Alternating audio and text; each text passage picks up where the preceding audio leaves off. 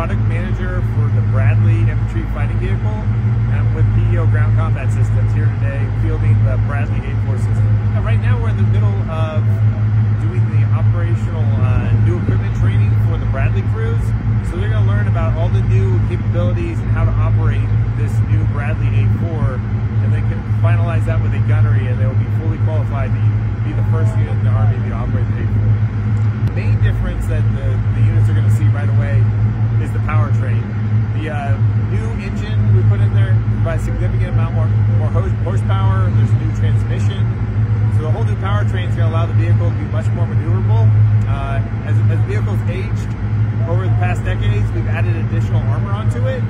So now we need to give it additional engine power in order to make it so it can keep up with the other units in the ABCT. The new Bradley IFV also has new power generation systems. So as we put new electronics in the vehicle, we've had to have more power that's distributed throughout the vehicle. Technology's gotten a lot better.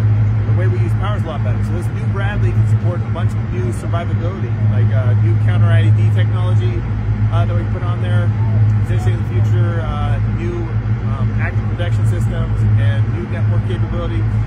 The technology in this new A4 will make sure that it is a dominant infantry fighting vehicle